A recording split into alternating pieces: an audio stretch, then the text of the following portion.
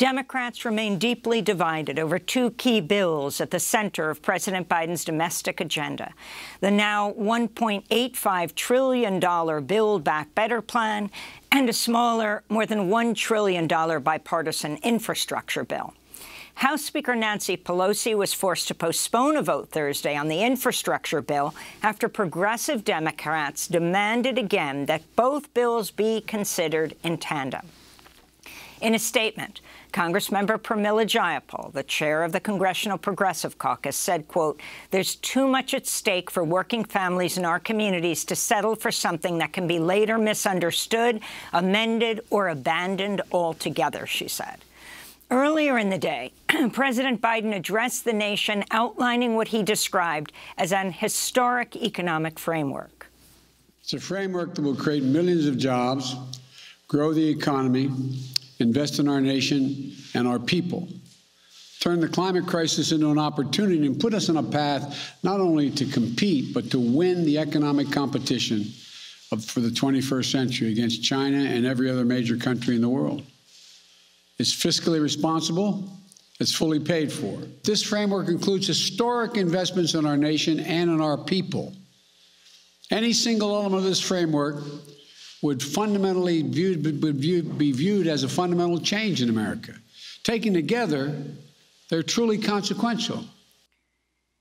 Even though Biden's framework is almost half the size of the original $3.5 trillion proposal, two key conservative Democratic senators, Joe Manchin of West Virginia and Kyrsten Sinema of Arizona, have refused so far to commit to supporting it.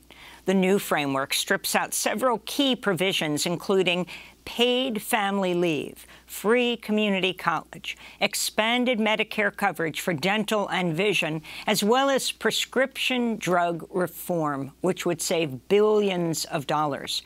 Key elements still in the framework include provisions to provide universal pre-K, expanded child tax credit for another year, affordable child care, affordable housing, free school meals, and expanded Medicare for hearing services. The framework also includes over $500 billion for climate initiatives, which Biden highlighted Thursday. This framework also makes the most significant investment to deal with the climate crisis ever happened, beyond any other advanced nation in the world. Over 1 billion metric tons of emission reductions, at least 10 times bigger on climate than any bill that has ever passed before, and enough to position us for a 50 to 52% emission reductions by the year 2030. And we'll do it in ways that grow the domestic industries, create good-paying union jobs, address long-standing environmental injustices as well. President Biden speaking Thursday before he flew to Europe, where he's meeting with the Pope today, then will attend the G20 summit in Rome and the UN Climate Summit in Glasgow on Monday. We're joined now by Darrick Hamilton, founding director of the Institute on Race, Power, and Political Economy at the New School, also a Henry Cohen Professor of Economics and Urban Policy. He was a surrogate and economic advisor to Bernie Sanders' 2020 presidential campaign, also one of Sanders' appointee members to the Biden-Sanders Joint Task Force. Welcome back to Democracy Now!, Professor Hamilton. Can you lay out this moment, what we are looking at? Again, a deadline was set by the Democrats to vote on the bipartisan bill yesterday, but progressive Congress members balked, saying they always said both bills would have to be voted on in tandem, the infrastructure bill and the Build Back Better plan, which is Biden's agenda. Talk about what's in and what's out, and give us the economic story behind it.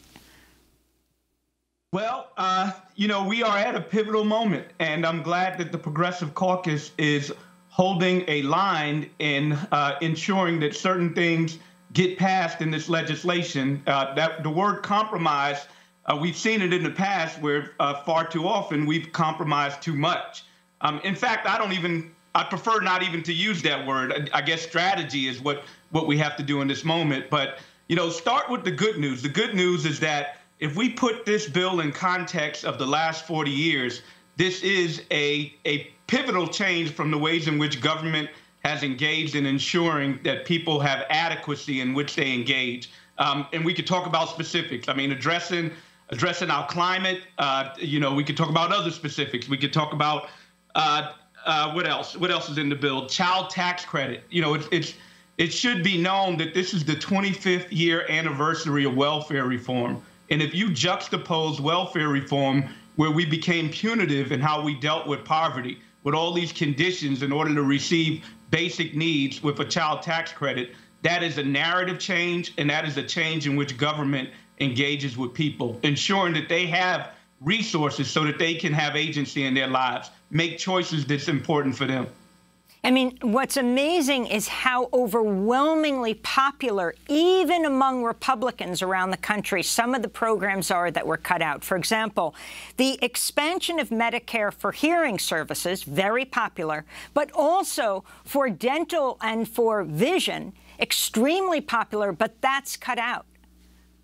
Yeah, and you're right. And this is the economics of this can't be separable from the politics of this. When you have two, as you characterize accurately, conservative Democratic senators being able to stop this from going forward, that's a problem. And what's more, if we think about the other side of the aisle, I mean, what is clear is that even with something like a fascist coup attempt of January 6th, when they're obstructing that investigation, they clearly aren't partners in trying to generate what's good for the American people. So the politics are problematic, even when the masses of Americans recognize the benefits of something as simple as Medicare providing hearing coverage for seniors.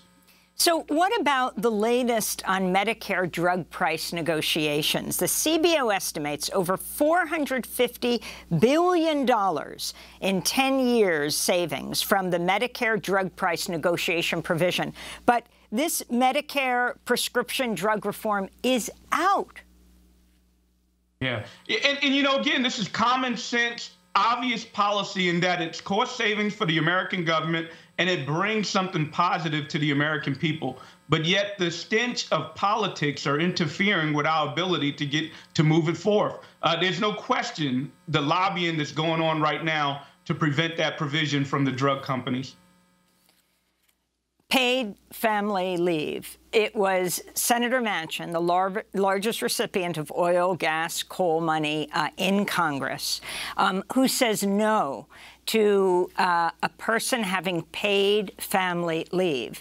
That means a person gives birth on a Sunday night, and if they don't have money, they're expected to work on Monday morning if they can't afford unpaid leave. Originally, the proposal was 12 weeks paid.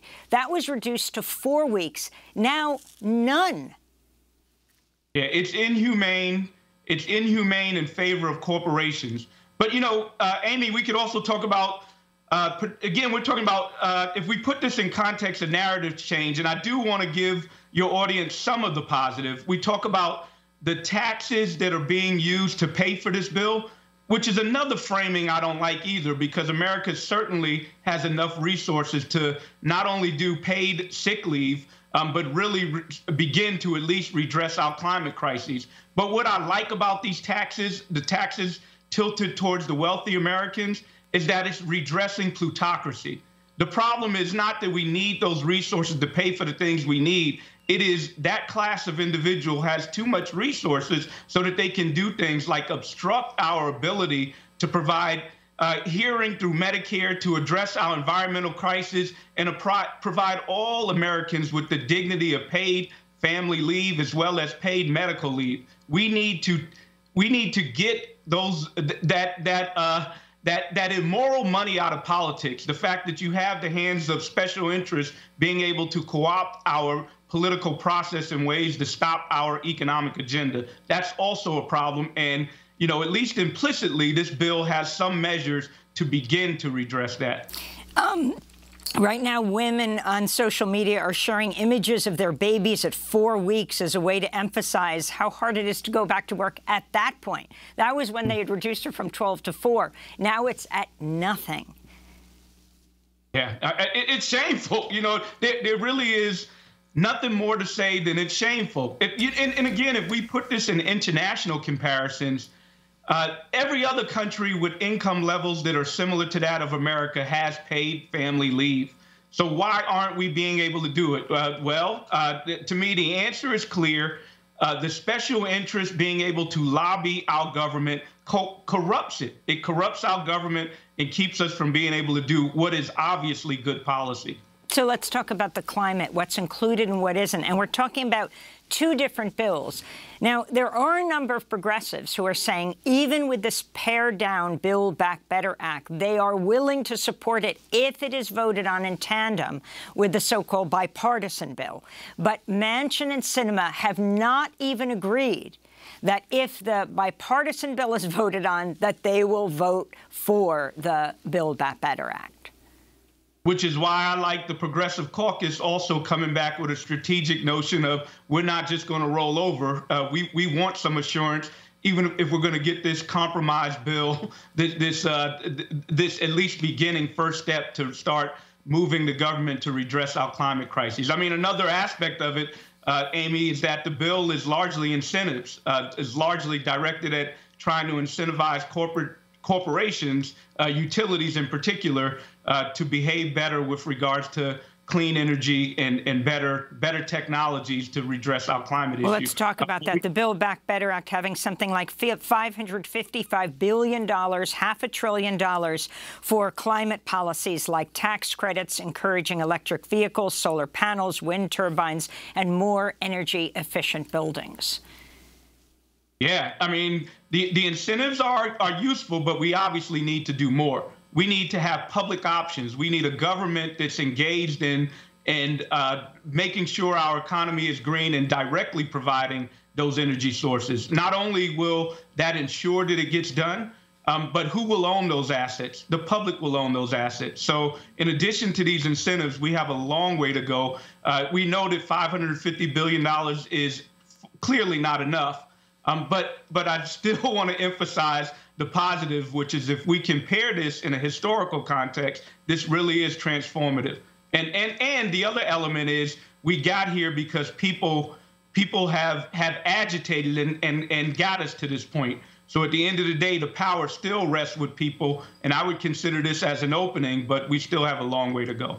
Well, Darrick Hamilton, I want to thank you so much for being with us, founding director of the Institute on Race, Power, and Political Economy at the New School, also the Henry Cohen Professor of Economics and Urban Policy there. And for folks, tune in for our coverage for the next 2 weeks of the UN Climate Summit in Glasgow. We'll be bringing you news from inside the summit, the protest outside, and hear from people all around the world who couldn't go to Glasgow, but who are fighting on the ground to deal with the climate emergency. Next up, we look at new revelations about shadow police units inside Border Patrol. And then, what does the late, great Nobel Prize-winning novelist Toni Morrison have to do with the current Virginia governor's race? We'll talk about that. Stay with us.